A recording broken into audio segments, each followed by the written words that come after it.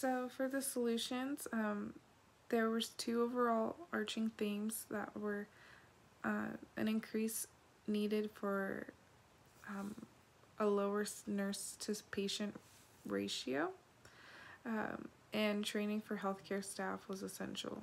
So according to Lang et al., nurse-patient ratio alone is probably not adequate to ensure quality of care.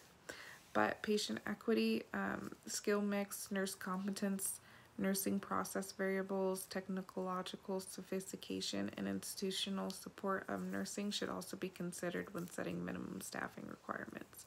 So the model that I would use to improve quality care would be the PDSA model to address those conflicts.